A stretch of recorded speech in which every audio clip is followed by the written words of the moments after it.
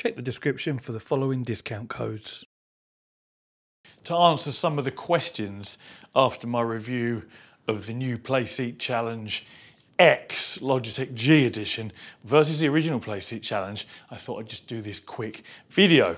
We have a tape measure to take some dimensions, widths primarily, and height of the seat backs, etc. But you know, looking at it, they look very similar in dimensions, apart from the seated section. You know, the base does look wider on this one here. I've not measured it yet, so we'll find out together.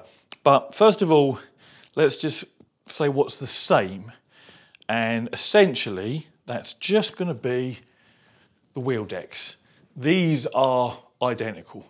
Same bolt holes to fit it to the play seats themselves, and the same slots and holes drilled for your various different wheelbases. That is pretty much the only part that is the same. Now this one obviously has the shifter mount included with it that you see here, this plate that can run either side. This one does not, but this would fit on here should you want to. There are of course other options available for shifter mounts that work on this, that should work on this, because looking at it, the tubular construction does look to be the same diameter. Now I don't have a pair of vernier calipers here to verify. I might just eyeball it just out of curiosity using a tape measure, so not the most precise, but let's have a look. So it's just under an inch for that. Yeah, and that's also just under an inch. Yeah, so the tubular construction is exactly the same diameter. So, first differences are of course the pedal tray that we have at the bottom here. The original Playseat Challenge just has this sort of rubber along the bottom, and you put your pedals on, they hook underneath this end piece here, and then you put a big Velcro strap around to hold your pedals down. Not the most secure method of holding pedals in place, especially not if you've got a fairly firm brake pedal. This side, obviously, we've now got, you know, almost a proper tray, so to speak. We've got adjustable height and angle. There's plates that run across the middle here, this little strap for securing it up once folded away. This also has a Velcro one that goes around there and does the same thing. Now, I was told in the comments on the review of this that someone did get their Fanatic pedals to fit. I think it was the CSL V2s, perhaps, I think. And also Thrustmaster pedals, bolt straight on. And again, I mentioned there's bound to be adapters that come out for other pedals too, because this is a big improvement, much, much better over what we see on this one here. Other differences, of course, are the original Playseat has these straps here that we use to adjust the angle. You would undo them all the way. There's little markings on here, and you would open it out, Velcro and back up. The new one has these quick release handles, which is much, much better, both for making that adjustment and for folding it up and putting it away at the end of a play session also. So that's definitely a big plus. Other bonuses or improvements are to stability of the Playseat Challenge. The original Playseat Challenge has got nice curved corners here, and there's little feet, but they are just inside that, and the same at the back here. On this new one, this X edition, these no longer curve round. In fact, I'll like put up some close-up footage showing this. These no longer curve round. They're actually straight, and then they're welded, and then there's feet on the end. This makes the Playseat Challenge X edition much more laterally stable, i.e. side to side, because effectively it is a bigger footprint, and particularly where the feet slide on over the edge and actually sit on the floor. So we do have a much more stable cockpit, so to speak, from a side-to-side wobble point of view. Perhaps not terribly important when racing, but useful when getting in and out. And I'm just going to take a measurement actually of the width from the end of one foot to another. We are 57.5 centimetres versus the actual contact patch on the floor of this one. I know you can't see me, but I'm still here. The contact patch on the floor where the feet are on this one is only actually 33 centimetres, and that's edge to edge of the little feet that attach on there. So a much more stable left to right. In fact, it's actually quite apparent. That's just one finger on there doing that, one finger on this, and it barely moves. So that's much more solid and stable from that point of view. Both of them still have the same extendable rods here. This one again is beefier and more stable. It's a square piece of box section rather than a tubular shape, and it has another, a foot like what we see on the corners on the end of that as well. So again, a bit more solid, a bit more stable. Only really applies again to getting in and out, because it's when this folds over. Is that undone? Yeah. When this folds over with a steering wheel attached to it, it's quite weighty, and what you don't want is it tipping over. This one functions just fine also, but this is definitely a nicer design. Whilst this is open, I'm going to hop in and show you the difference in actual, fitment on me as a person, because I much prefer sitting in this to sitting in that. It feels wider, and we're going to measure and find out if it actually is. But the biggest benefit is not having these straps at the sides that keep you narrow and tight. Let's actually measure the difference between the two widest points, which are these sort of metal sections that come out here. There's a little bend here, both of them have it, so we'll measure from there on both of them. I actually need to get out because my legs are in the way, and then I'll hop in the other one and you can see the difference as well. But let's just take this measurement and I'll measure inside. So the inside space between the tubes is 47.5 centimetres. I don't know if this is actually any different. Let's have a look. Oh, it is. It's actually quite a bit different. So the inside of this is 42 centimetres. So there is a 5 centimetre width difference. Now, in addition to that, this one has these straps attached here via little brackets, and they actually encroach into your space by about 5 mil. Yeah, by about 5 mil. So you're actually probably, that instantly feels tight around my legs and nowhere near as comfortable. Okay, I actually wasn't expecting that because I hadn't yet measured, and I hadn't sat back in this one for a while. That is much wider and much more comfortable. Interesting. So then we also must have greater space sort of where my knees are here as well, because they slot into the same tubes. Let's just have a little measure up of that, try and get my legs out of the way. So that's 42.5, so that's probably going to be, this will probably be the same as what the tubes they were, 47. Yeah, 47.5. So yes, the whole thing 5 centimetres wider.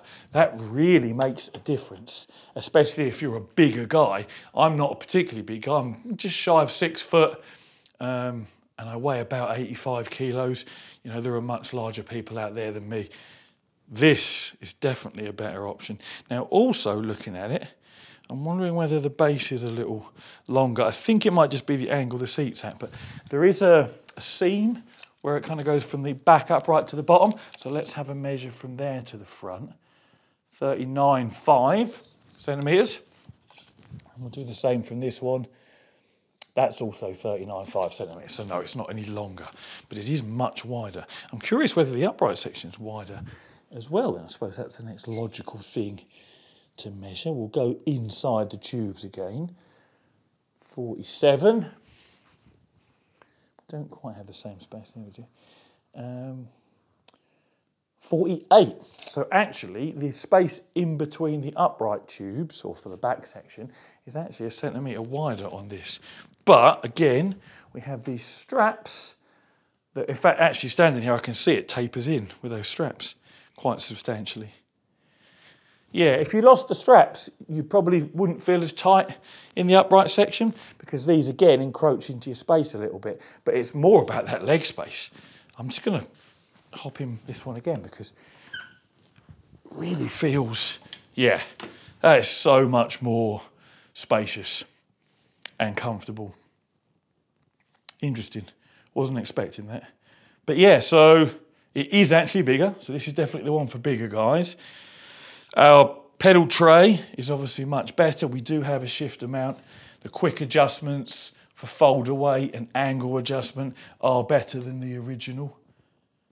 So, and it's more stable because it does have a wider footprint with feet on each corner and a more stable stabiliser rod, you might call it, as well. Any other differences? Let's just hop out and have another look. I am doing this kind of all like live. I haven't actually compared the two before starting the video. Obviously we've got a difference in material. This is like a, presumably it's a fake suede rather than a real suede. It might be real, I can't remember now. And this is what they call their ActiFit breathable one, which is like a mesh.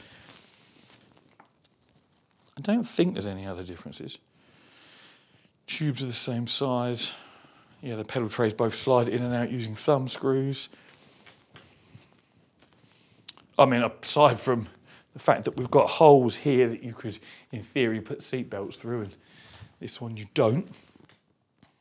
No, I think that is probably all the differences. The other difference, of course, is price. On Amazon at the moment, which is what's up on the screen to the right here, the X edition, Logitech G edition, Playseat Challenge X, is £100 more currently than the original Playseat Challenge. Now what's also interesting is they're calling this the Playseat Challenge ActiFit. Now that is what this material is supposed to be. But in the picture here, it very much looks like the suede or fake suede that is on the original Playseat Challenge. This of course is the original Playseat Challenge. It's the same pedal tray, it's got the same straps, it's got the same stabiliser rod, you know, it hasn't got the feet on the corners. It's definitely the OG Playseat Challenge. And the material, even the pattern for the stitching is identical to what's on this one over here. So, the ActiFit material, when you look in the picture here, you can see this mesh. You can see that breathable material. That one doesn't, it definitely looks suede, but it's called Playseat Challenge ActiFit. And if I actually look in the description, I'm sure it even references the material as being, yes, breathable ActiFit material to avoid sweat even in the most excessive racing sessions. But it doesn't look like it. So I don't know whether the picture is wrong or whether, because it literally just looks like this one. And whether if you bought one, you would get this ActiFit material or not. But that's what it says. But yes, at the moment, this is £155 with Amazon Prime. This is £259 with Amazon Prime. That is a £105 difference, both in stock, both available tomorrow. I'll link to both in the description should you want to pick one up. Maybe it's a Christmas present or something. I guess really, because first thing everyone's going to say is, Carl, what would you do? So what would I do? That's a really tricky one because £105 extra on top of something that's only 155 in the first place, that's a hell of an increase, hell of a price difference. I mean, the saying's 22% off then, it was 200 quid, which would have made this one only £60 more. And for £60 more, I personally would have bought this one all day long, primarily because of the extra width and how much more comfortable it is. I wouldn't use the shifter mount because it's in the wrong place for me. I'd appreciate the ability to hard mount the pedals, but I found a way to hard mount my Logitech pedals to this one anyway, so that wouldn't be the selling point really. It would just be the comfort. For 60 notes extra, I'd be like, yeah, I want the more comfortable one. But for £105, I mean, that's tough. That is a tough choice. I think if money's tight, I would stick with the original Playseat Challenge because I've raced in this, and yes, it's snug on my legs. It's not too uncomfortable. It wouldn't stop me using it. It never has done, you know, in the past. So I think I'd probably go with this if money was tight. And you've got to remember, you're buying these foldables because you need a foldable and it's what you're going to be using for some time. Because otherwise, 260 notes, you know, you're better off saving up a little bit more and buying a GT Amiga Art or something like that that's actually a proper static cockpit. These are foldables, we've got to compare them to other foldables. I mean, this is nice, you know, that comfort is great and that pedal tray is a big improvement, the stability is big as well. I suppose really that side-to-side stability does actually have a little bit of an effect if you're racing frantically, perhaps in rally, in dirt rally or WRC 23, where you're doing a lot of rapid physical movements and changes. Circuit-based racing, where we try and drive as smooth as possible, you probably wouldn't notice the stability so much, but in a rally title you might. Also, if you've got a handbrake fitted that you're yanking on, I used to have one fitted to the side of this, the video on that, you're pulling sideways then, so I mean, this really is an upgrade in every way, but is it £105? I mean, I guess that's down to you, really. As I say, if it was only the 60 quid difference, I'd buy this one all day long, because 60 notes isn't too bad, but 105 is a fair leap. Anyway, that's enough of my waffle. I probably would have put up some sort of close-up footage as I've been walking around throughout this video for you to see the differences. Is this squeaking? It is squeaking. Oh no, no, it's not squeaking. Okay, so this one seems to have a squeak. I'm guessing if I'm sat in it. Yeah, if I was sat in it, it wouldn't squeak. This one doesn't squeak. Anyway, enough of my waffle. As always, thank you very much for watching and take it easy.